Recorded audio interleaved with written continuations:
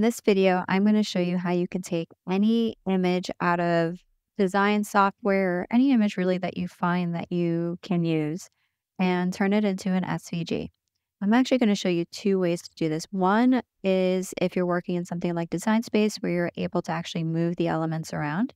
The other one will be what to do if you can't. So let's say, for example, you weren't able to move this text out of the way. I'll show you what to do in that case.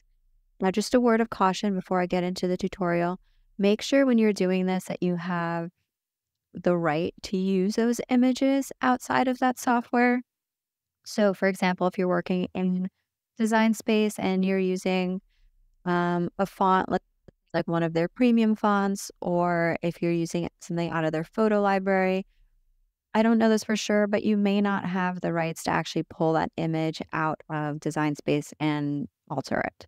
So just keep that in mind as you're working with it. In this case, I've used fonts and images and stuff that I do have license to. So just make sure that you have that when you're working with it. All right, so let's get into how to actually go about this. All right, now for this tutorial, I'm going to be working in Design Space because that seems to be what people are requesting more often than not, but this will work for things like Canva and other things as well. To do this, you're going to need your design software wherever you're working out of to start with. You're going to need some sort of snipping tool or screenshot tool, and then you're going to need Inkscape, which is a free design software. So I'm going to use the native snipping tool that's on my computer as is. And we are basically going to create something like this. So for this first part, I'm going to show you what's really the easiest method, which involves pulling everything off to the side so that each of the elements that you want to work with are separate. So now we've got our backing, a leaf, and two pieces of text. So now that these are separated, I'm going to go into the snipping tool, click on New, and then we're just going to grab a picture of what we're working with. Now, I was about to start, but do you notice how this leaf is selected? We don't want that box around the leaf when we do the snipping tool. So let me click away and then try that again. So going into the snipping tool, click on New, and now let's grab everything. Now, when you go into the snipping tool, you can see we've got everything, and everything is spaced apart. Nothing's overlapping. And I'm just going to save this. All right, now it's time to go into Inkscape. And let me delete the previous version I have on here. Now go to File, Import, and select the file we just did a screenshot of. Click on OK. All right, now it comes in really, really big. So let me zoom out a little bit. All right, now you can see we've got our entire file in here. This is not yet an SVG. You can see on the right-hand side in the Objects tab, it calls it an image. So with it selected, go to Path and then Trace Bitmap. When you do Trace Bitmap for something like this, you want to make sure you're on multiple scans and on colors. So multiple scans, colors, and then we have to change the number of scans to equal the number of colors in our image. And make sure when you do this, you include the background. So we've got 1, 2, 3, 4, 5, 6 colors present here, including the white background. So we want 6 scans. Now just click on Apply. And you won't really see anything change over here, but now if you click and you drag, you'll see we've got two versions. The back version is the image that you imported, and the front version is your new SVG. So click on the back image and delete it. Now, click on this, right-click, and go to Ungroup. Now we can start pulling our pieces apart. So as you can see, when we pulled this little piece over here, you can see the outline from the letters and stuff is still showing there. I'm going to show you in a moment what to do with that. We'll pull this part of the leaf. If you see, looks like just based on the size of the box, there's some outlines left in there as well. So we'll deal with that in just a second.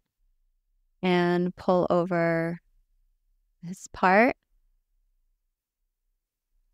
and the text. All right, now let's delete the background. We're not going to need that. And then let's just take an inventory and see what we've got. So our text is fine.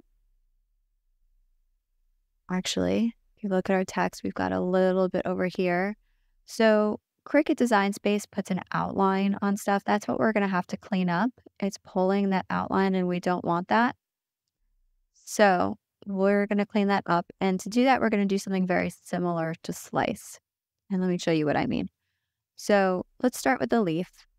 We're just going to grab a square and put a square over the part of the leaf that we want to keep. Now we've got that square selected. Hold down, let's go to the cursor. Hold down Shift and then select the rest of that square. So now you've got our little square over it, and the bigger piece, go to Path and do Intersection. This will give you something similar to Slice, where now we've just got overlap between those two shapes. You can do the same thing over here. We want this leaf, but none of the other outlines it grabbed. So let's just grab that. And again, while that's selected, go to the cursor, hold down Shift, and grab the larger piece, Path, Intersection. And this is, by the way, the main reason why using a lot of those like online tools, sorry, it looks like my circle is not selected. This is why using a lot of those online tools aren't going to work for you, because it can't do this cleanup as well as you can.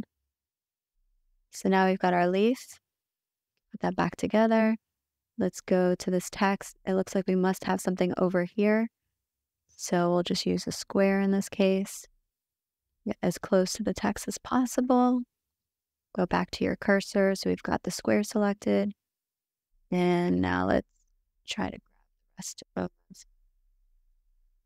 There we go. Hold down Shift. Oops, it's not taking both of those. Let's try this. There we go. All right, so with both parts selected, go to Path, Intersection. That's cleaned up, and now we've got a little cleanup over here as well. So let's do the same. Grab a square, get as close to our shape as possible. Go back to the cursor. Now we've got both selected, Path, Intersection. So the amount of cleanup you're going to have to do is going to vary each time, just depending on the shapes and the outline that the software puts in and all that. But it really only took a couple seconds, and now you can see we've got our backing, we've got our text, but this part is on the top. So click on that, Object, Set to Bottom, and then now we can put everything back the way it was and work with that.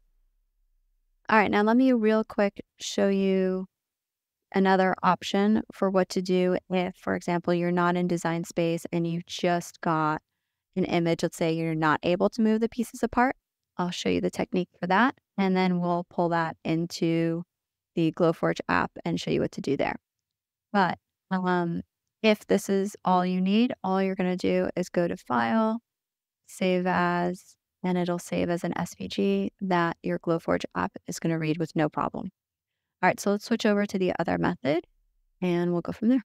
All right, now for this method, you're going to import your file just as you did previously. And then we're going to go through the trace bitmap option, just like we did in method 1. And we're going to get a similar result until we start spreading it apart. So let me show you what it looks like once we spread it apart if the image is imported like this, where it's essentially all the pieces are layered. All right, so now when you pull it apart, you're going to see that essentially anything that was covered up by another image, like anything that was on a lower layer, is going to have little cutouts essentially. So you see like within that backing piece, that far back piece, we have cutouts for the letter and for the leaf. So the main difference with this method is now we're going to need to cut away any of the excess outlines like we did in method 1, but we're also going to need to fill in the cutouts that we don't want. So the cutouts from within that octagon, we're going to have to fill in. And that's pretty simple to do. You're essentially going to use what's called a union tool, and it's essentially like welding multiple pieces together where we're going to create a piece on top of the part that we want to cut out and weld it. All right, now I'm going to start out by separating the outline of the leaf that we want from the rest of the outlines that were put together. And I'm just doing this by drawing a shape around the leaf, kind of like we did in method 1. And once I have that shape, I'm going to click on that shape, hold down the shift tool and select the larger shape, and then go to path and do intersection, and that'll separate that. All right, now the next step is going to be filling in all the cutouts within this octagon that we don't want cut out. Because, for example, let's say we're cutting this out of a piece of wood as the backing.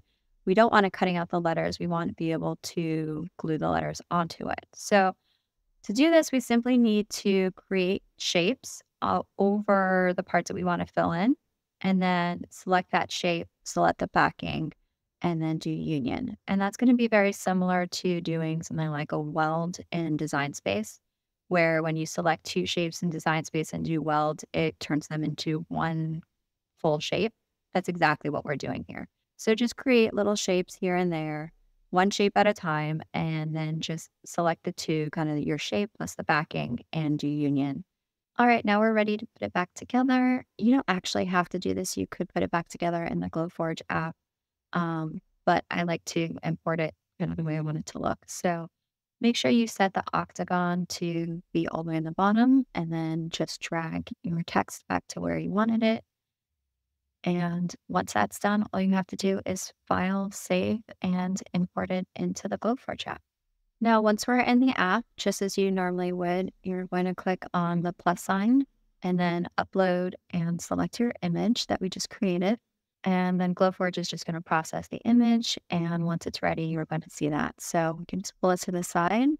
And you can see now you've got essentially one object on the left side for every colored piece that you have. Glowforge has a tendency to group colored stuff together. But since each is a different color, they're each going to have their own operation that you could assign it. So you would just do like you normally would, decide whether you want to cut, engrave, score each individual piece, and then just proceed as you normally would. And now here's just a little tip for you.